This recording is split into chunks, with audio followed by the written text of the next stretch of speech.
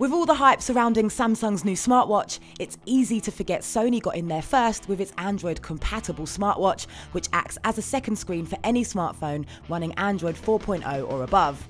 It's certainly stepped up in the design department, looking much more sophisticated this time round and a lot more like a proper watch, especially as the display reverts to a low-power clock face in general standby mode.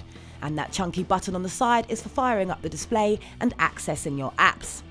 Now, it runs a stripped-down version of Android, and it's a very simple system to cycle through and navigate, with seamless transitions and home screens expanding as you download more apps for your watch. Once you've connected your smartwatch via Bluetooth or NFC, everything else is controlled via the touchscreen or the usual back, home and menu buttons at the bottom. As one would expect from a smartwatch, it has music remote functions and offers calendar, weather and alarm functionality. It also lets you view text messages and email notifications in all their entirety, as well as have a peep at your Facebook and Twitter updates, all without having to take your phone out of your pocket, with all notifications letting you know of their arrival with gentle vibrations. Now, you can answer and reject calls directly from the watch, but you'll need to be connected to a Bluetooth headset in order to actually use the phone. And should you need to, you can check out your call log and access your phone book. And just like before, you can use the watch as a remote viewfinder for your smartphone camera.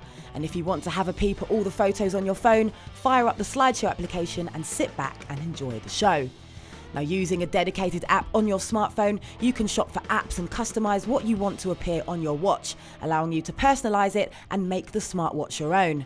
And just so you know, there'll be about 400 Android apps available to use at launch, with more to follow. The bright 1.6-inch 220 by 176 pixel screen is big enough to be used comfortably and apparently bright enough to read clearly on a sunny day.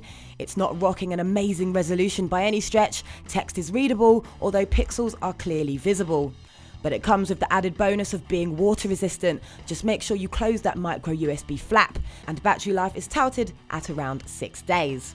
Available with a light silicone strap that you can get in a variety of colours alongside a heavier metal option, the smartwatch 2 makes for a good looking smartphone accessory.